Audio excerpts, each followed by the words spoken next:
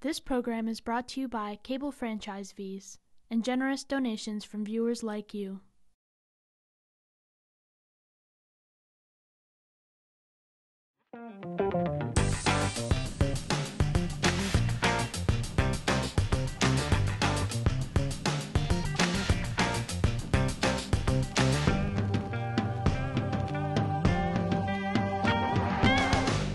Good evening and welcome back to Byline. This is a public affairs show here at Amherst Media, and with the great help and involvement of our Amherst League of Women Voters, we plan programs that we hope will help you understand what's going on in our town government.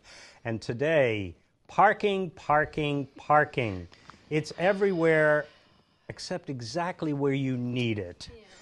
And one of our guests today, Christine Gray-Mullen, has been involved with parking and transportation issues for years, and our Vice President of the Town Council, Mandi-Jo Hanneke, is with us as well, and she's been doing some work in this area. So let's just dive right in and talk about the very stimulating and exciting issue of parking. But before we do that, why don't you just take a minute and remind our listeners, because your name should be familiar to a lot of people, because you've been on a lot of committees in town.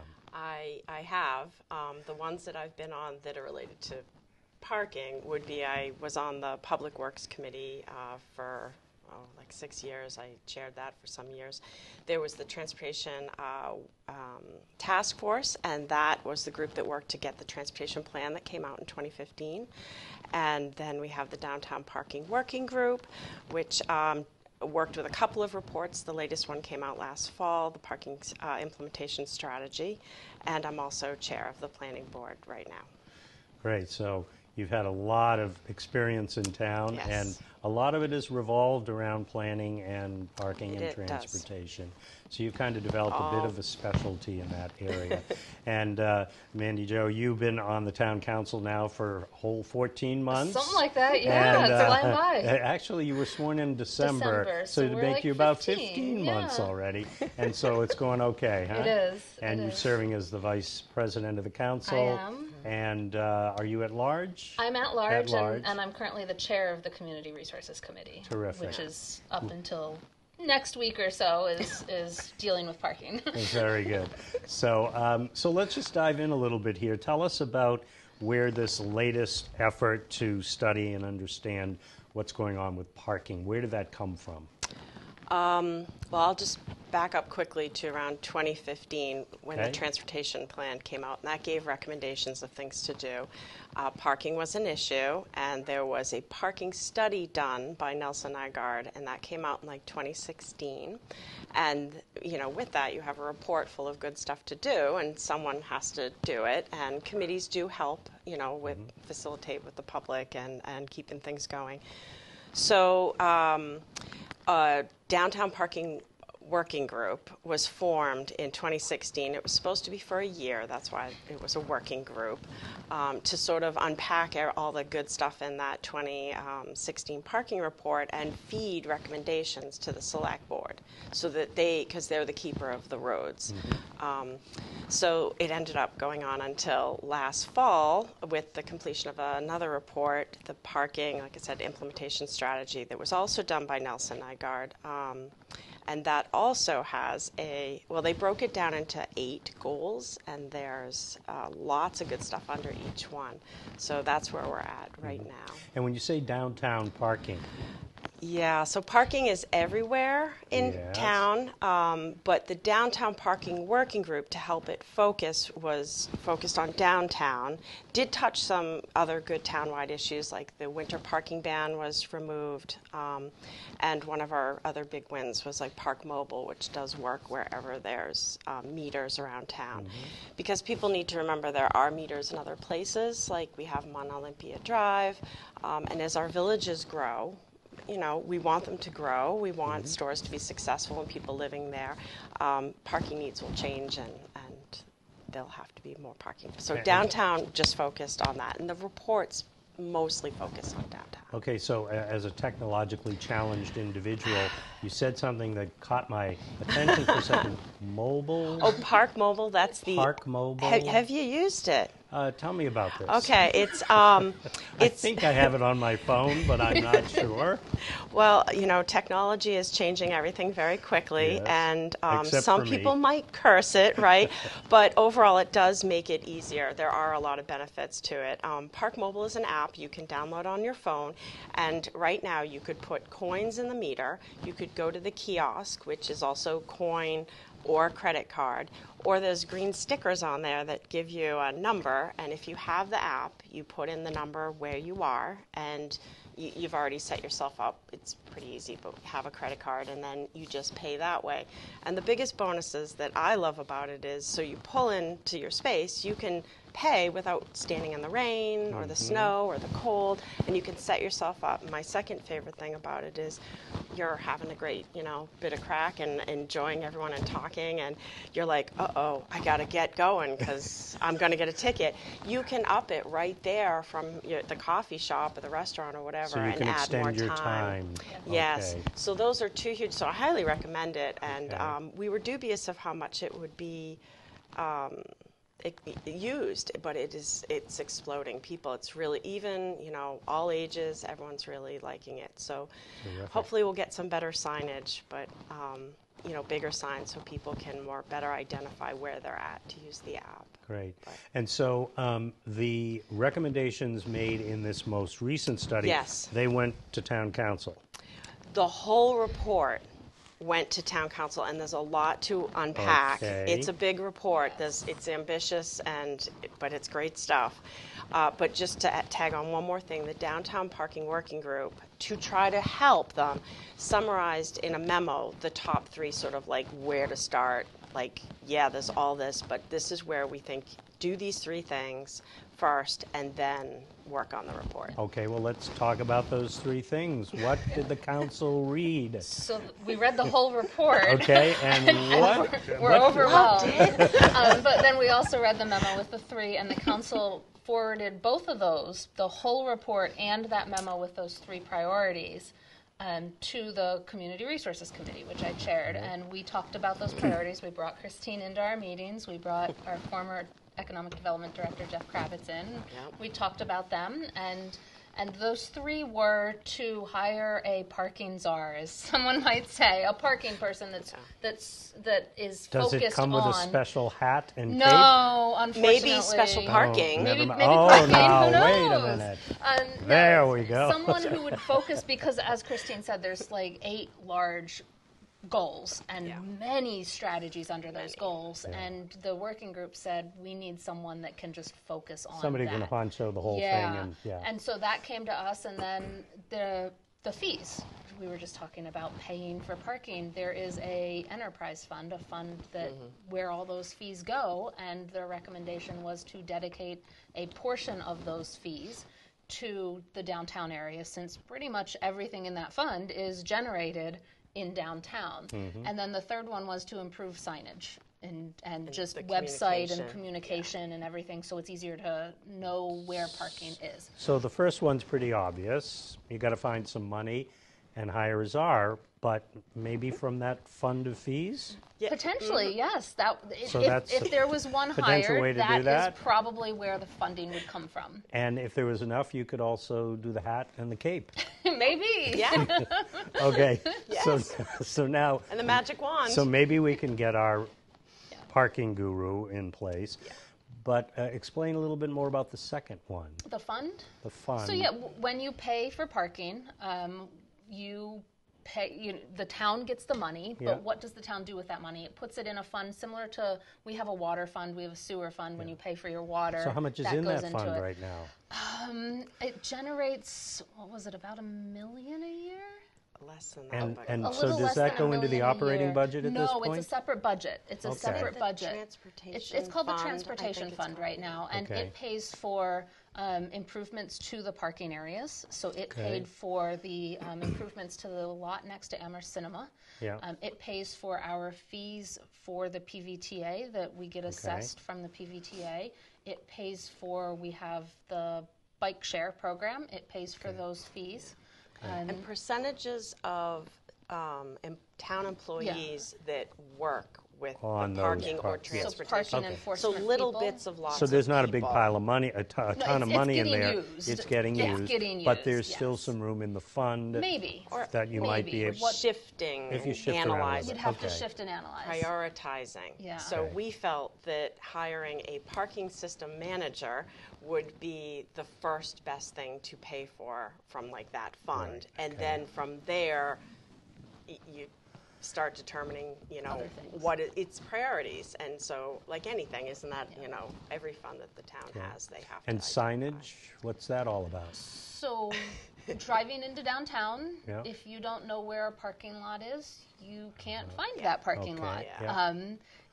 There's public parking up by the old Bertucci's. There's lots in that Triangle Yeah, Street area lots. that people don't even realize is public parking. If you can't find the parking, you can't utilize We the locals parking. know. Right, Right. but visitors do not. Yeah, So okay. the signage was to make it easier for visitors to find parking, but also consistent. Our signage is not necessarily consistent with how many hours you can park there. They don't look the same. Okay. And so it can be confusing to know how long can I stay, or is this for permits only, or when the permit time ends, Yep. is it allowed to park there if I don't have a permit? When permits end at 5, can someone without a permit come in and just park there? To try and better utilize all the parking that we do have. Okay. It's true, because people have the assumption that there's no parking, because they only, if you're only looking at the core, the lots you can see, right, by the cinema or in front of Town Hall, and they appear full, people are like, oh, there's no parking. But we've done 2 parking studies, and there's always parking available in the system. You just don't need know to know where to they go. are. Okay. Yeah. So that's why we And you have to be changed- willing to walk a little bit, because it's not that we have this huge downtown, No, we don't. but if You might have people to are walk 2 so blocks. used to finding a parking space right in front of where you're going, you get spoiled. If you go to places that are much bigger, you know that typically you're going to walk a little ways. Right. And we do break our habits in this town, because the students, when they leave, say in May, all of a sudden, for 3 months, There's a lot of there's parking. a lot. We really have no problem parking then. And you can park in front of the restaurant. You can park right in the core, and it's really easy, and it's always almost available. And then the students come back, and all of a sudden you're like, I can't park in the usual place I've been parking for months.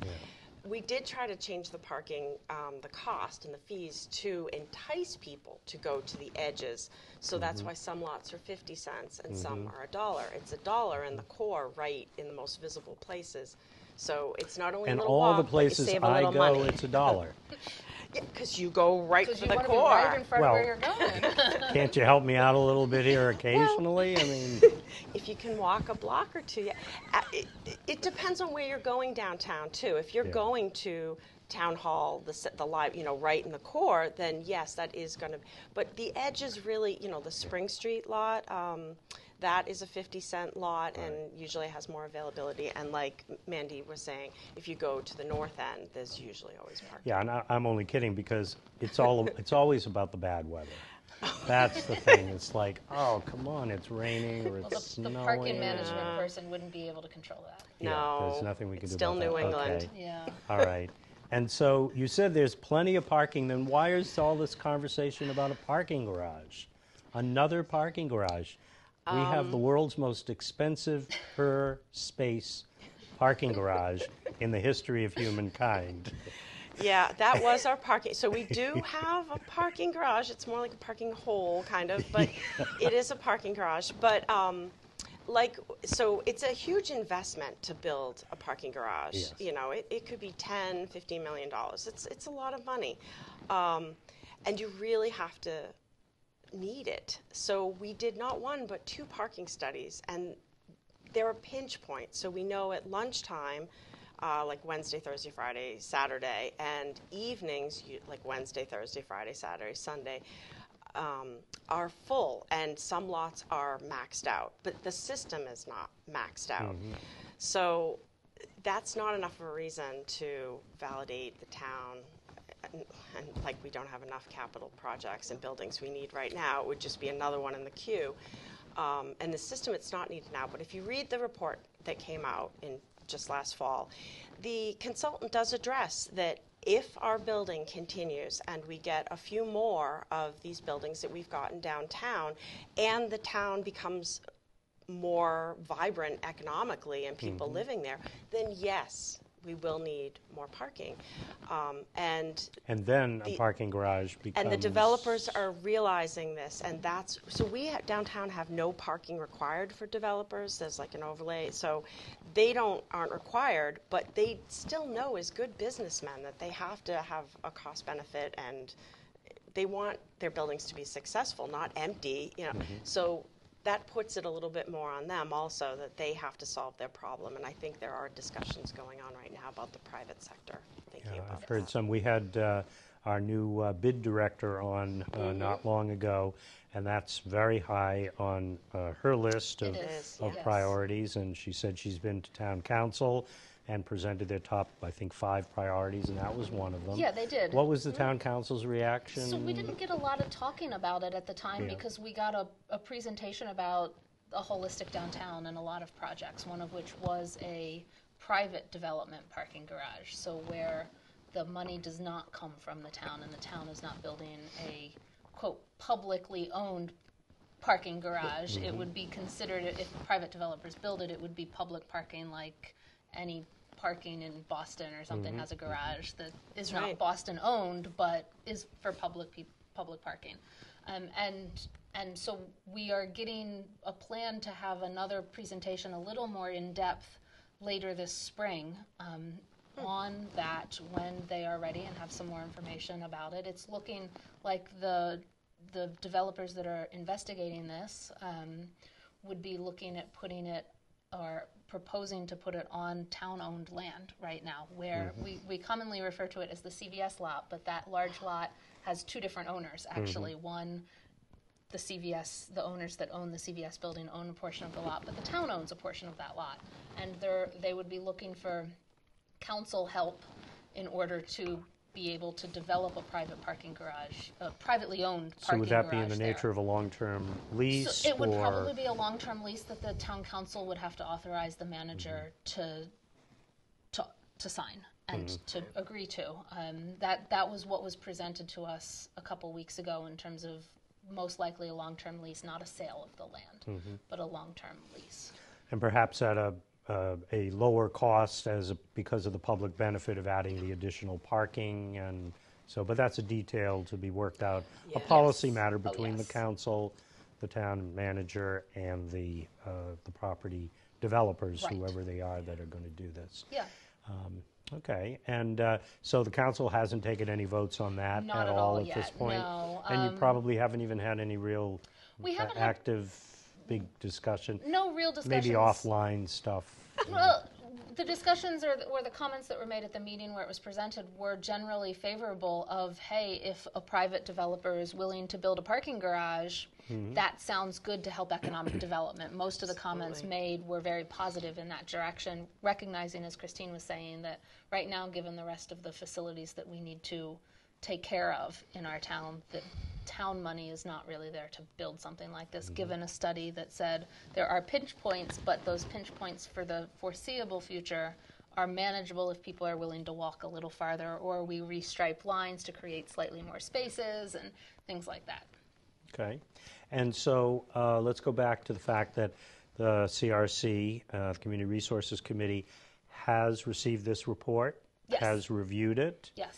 And the next step is? So we took those priority recommendations and made our own recommendation on them, which said, yes, we agree with those priority recommendations, and we took that back to the council. And the council then, most of those recommendations, if you know, a legislative body can't do anything with. We can't hire a parking manager. We can't fully direct how you spend the funds in the transportation fund. So we said, we're going to put it in the town manager's goals and in our financial goals for the year to look into. And that's already been done? And that's been adopted, yes, those goals. Now, did you mention there's a public hearing coming up? There is on a slightly different parking issue. Okay. On Lincoln Avenue coming up this Monday, so the 9th of March at 6:30 is the public hearing. And a number of residents came to the town manager and said, we're not happy with what's going on our street parking-wise. We think there's a safety issue. The town manager looked at it with his staff and has brought a proposal to the town council to modify the parking restrictions on Lincoln Avenue all the way from Route 9, Northampton Road, all the way up to Massachusetts Avenue or Fearing Street. So it's the whole length of Lincoln? The whole length of Lincoln. Okay. And the proposal is to eliminate parking on the west side, on the side closest to Hadley, 24/7. No parking on that side. And then on the side closest to town, the east side, to limit parking and eliminate it and prohibit it from 8 to 5 Monday through Friday, so that parking on weekends and evenings would be allowed on the street, but parkings during the sort of work hours would not on that side of the street. And so we have a hearing coming up. And so if you're living in the particular area where there's no parking anymore at all, if this is adopted, can you get a special permit if you're having a big party or a wedding in your backyard? Can you go to town hall and get a permit? So we don't have any mechanism at town hall for that purpose right now. Okay. There have been times where people doing that have notified the police department, and the police department has used its discretion not to ticket individuals with that. Okay. One particular example, at least on Fearing, I think it was a wake, essentially, or a memorial service for someone at their house, essentially, or the house they had lived in, and the police department chose not to ticket the cars that were parking on the street that didn't technically have parking on it for those instances. But there is no mechanism to say if you have no parking 8 to 5 on the street and no parking on the other side for the landscaper to park there for 2 hours. There's no mechanism to say that person couldn't get a ticket. So this is going to be a public hearing on Monday the evening, 9th at 6:30. And then the council does what after that hearing? It has many options. It can continue the hearing if it thinks it should continue and we don't have enough information. It can close it, and then it could vote on the proposal to that adopt night that or night. Another time? Well, it could technically vote that night. It would have to do a couple things, but it could vote on the proposal, on a modified proposal. It could vote down the proposal to not change anything. More likely, it will likely refer that proposal, if it closes the hearing, refer the proposal to one of our committees, which would not, in theory, be the community resources anymore, because we just changed It might structures. go to the Town services and outreach is the new one that would be dealing with it if it gets referred to that committee. And then they would review it and come back to the council with a recommendation based on the public input that they had received. Public input may be going back to, you could do a lot of things once it's in referral. You could get more public input. You could go back to town staff and say, a lot of these issues were brought up.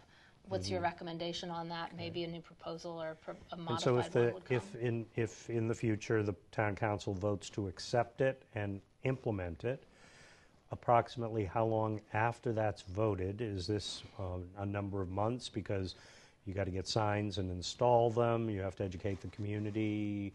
How long would it take?